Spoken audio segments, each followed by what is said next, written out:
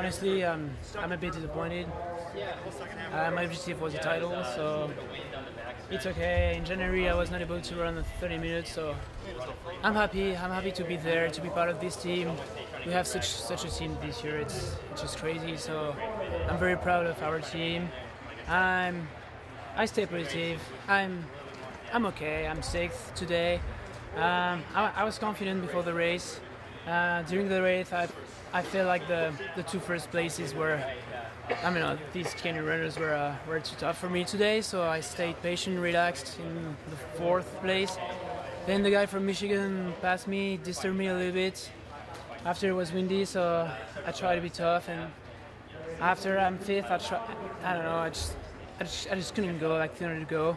And then I did a bad.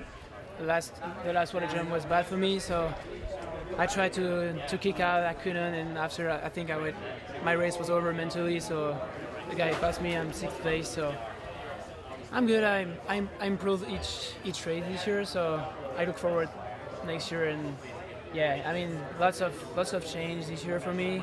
I had to fit with a new team, new coach, new language, new school, new stuff. So I'm good. I'm gonna prepare well for my track season is not over, of course. I'm gonna compete in Europe this summer, but I'm very motivated for next year. What do you think the biggest change from going to France this year has been for you? Yeah, so the main differences are, first, I'm part of a huge team in numbers and in strength. So it's not the same, it's like nationals every day. We have 2, 3, 4th place in the 5K. So what's kind of hard for me to every day being with tough people. It's just different mentally because you're in France. I was the first of my group, so it's different.